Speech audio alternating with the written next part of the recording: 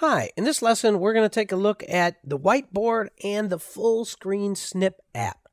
They work really well together. They both use the pen tools and they can be found in the same place. We're going to come down here to the lower right corner, and on our taskbar you see this symbol, and when I hover over it, it's Windows Ink Workspace. We're going to click there and we see a link for both the full screen Snip and the Whiteboard. We're going to start with the Whiteboard. Let's click there. Our Whiteboard opens up. Just a moment. There we go.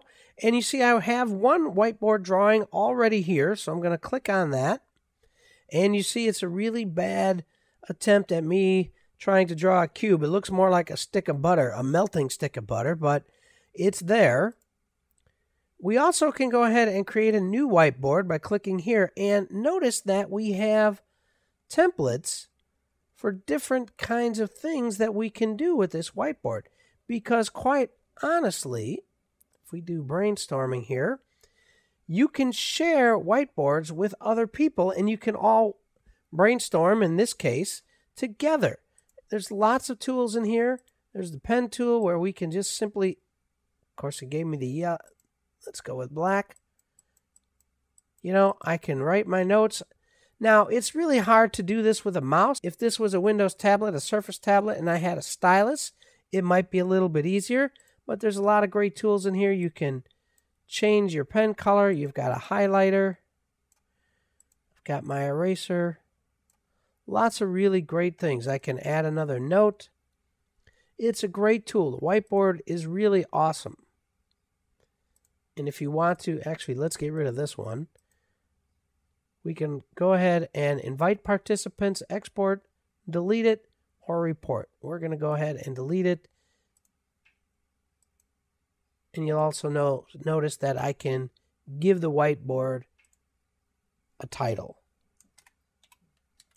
So it's really nice. It's a really, really nice new feature here in Windows 10.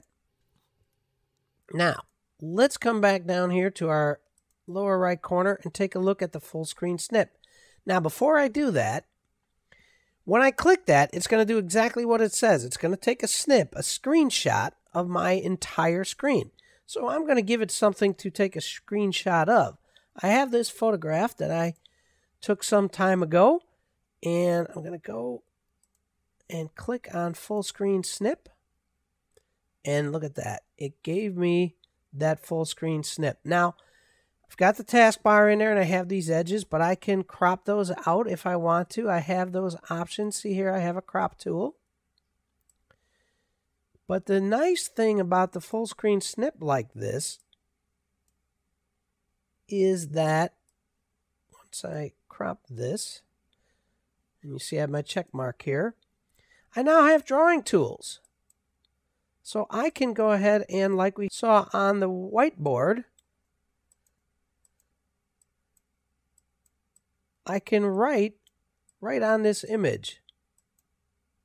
And as you can see, it's really hard, or I shouldn't say it's really hard.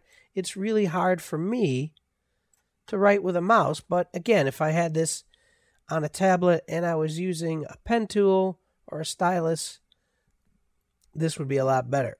But that's the full screen Snip using the Windows Ink, just like we saw on the whiteboard. So now you know a little bit more about the whiteboard and the full screen Snip apps. Well, that's it for this lesson. Thanks for listening, and I'll see you next time.